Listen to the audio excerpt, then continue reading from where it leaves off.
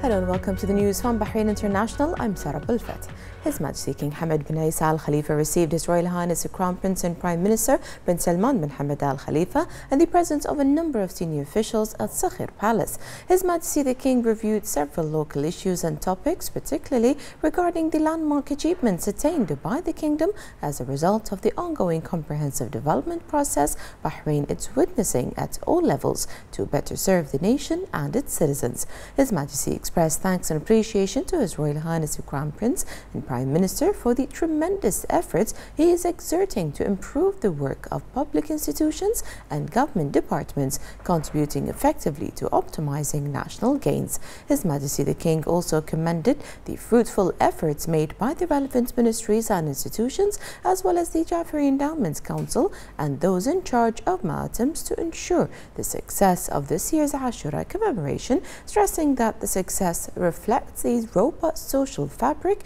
and the prevailing cohesion and cordiality among all Bahrainis, who have also been known for their respect for pluralism, which has been a source of strength for the kingdom throughout its long history. His Majesty lauded the landmark youth and sports achievements attained by Bahraini athletes over the past period, citing their outstanding success at the West Asian Table Tennis Championship hosted by Jordan and the 5th Islamic Solidarity Games held in Turkey, which reflects Bahraini's dedication, distinction and keenness to honor their nation and consolidate its leadership.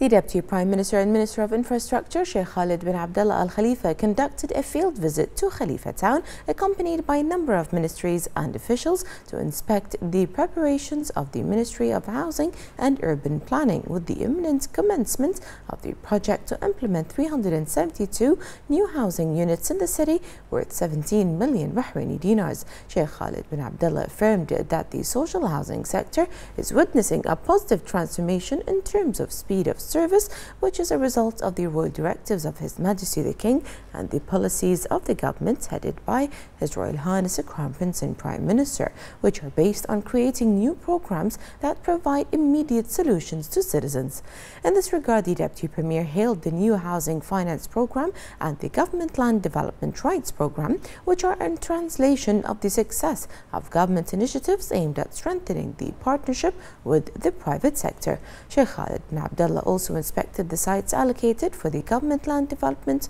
rights program. In this regard, he directed ministries and concerned government service agencies to begin the infrastructure works necessary to implement this project according to a specific schedule and the required cash flows. He noted that the next stage will witness an expansion in the implementation of government lands development rights program projects by assigning the construction of thousands of housing units in housing towns and other sites in various governorates to the private sector in order to make them available for citizens benefiting from the new housing finances. For her part, the Minister of Housing and Urban Planning, Amna Ramehi, hailed the visit of Sheikh Khalid bin Abdullah to Khalifa Town, noting his keenness to support the ministry's efforts in implementing housing initiatives.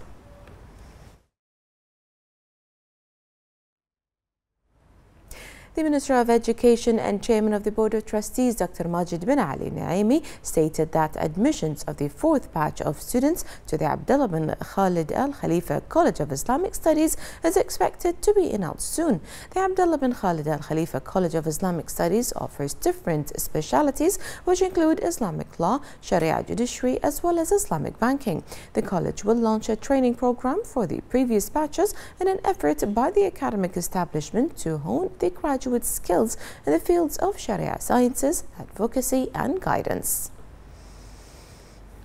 The Minister of Labour, Jamil Ahmedan, affirmed the ministry's keenness to encourage job-seeking youth to develop their professional capabilities through various qualification programs to enable them and enhance their employment opportunities in private sector establishments and their contribution to the development process in the kingdom. The Minister of Labour affirmed that the ministry will continue its implementation and the approach to prepare and train recent graduates through a package of quality training programs in various specialities and educational qualifications and are in line with the needs of employers.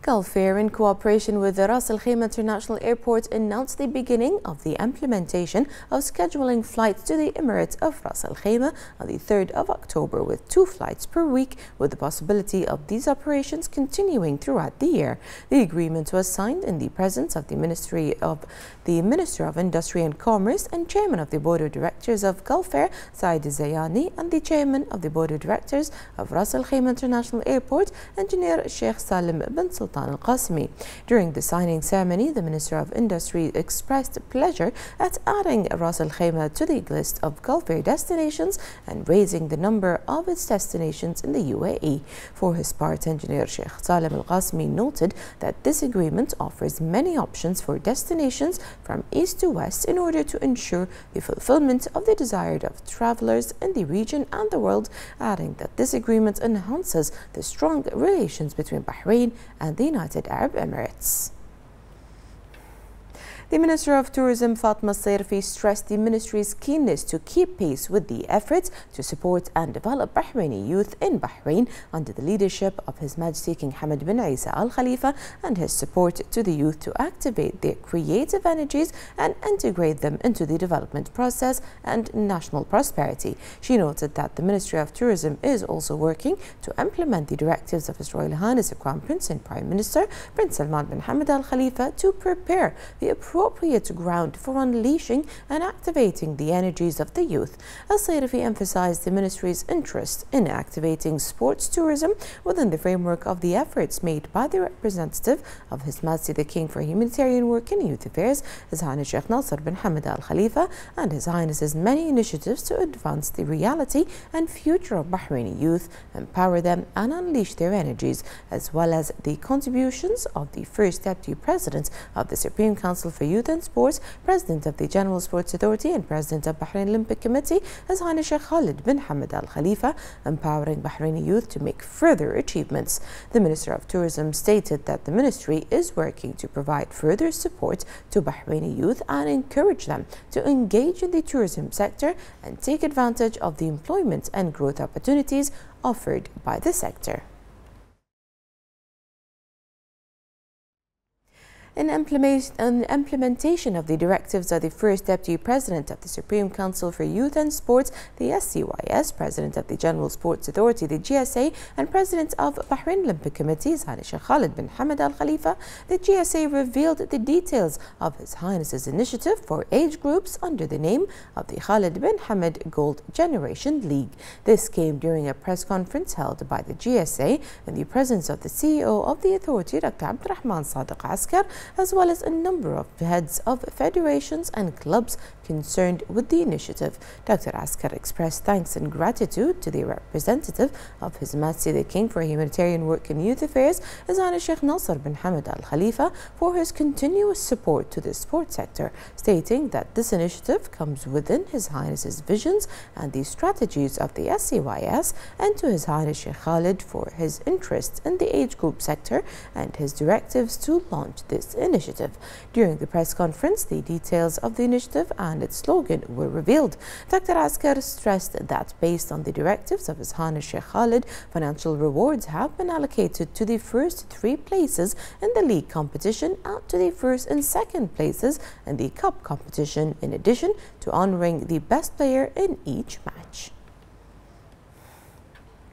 Bahrain has been selected among a group of 25 states and the first among the GCC member countries to implement the WHO plan to accelerate progress towards reducing obesity. A remote meeting was held to discuss details of the scheme, which will be implemented in coordination with representatives of based WHO. Chairing Bahrain's team, Health Ministry Assistant Under Secretary for Public Health Dr. Maryam Al-Hajri hailed Bahrain's ranking for the implementation of the WHO plan to accelerate progress towards reducing obesity, which reflects Bahrain's keenness on promoting people's health. A new report revealed that Bahrain ranked among the top 10 most welcoming destinations for 2022, according to a recent study conducted by Internations. The study relied on the experience of the expatriates living in these countries, including Bahrain, and the reasons of choosing them, including the friendliness of the people, the welcome and celebration of tourists and visitors, the formation of friendship and integration with others, and the generosity and hospitality.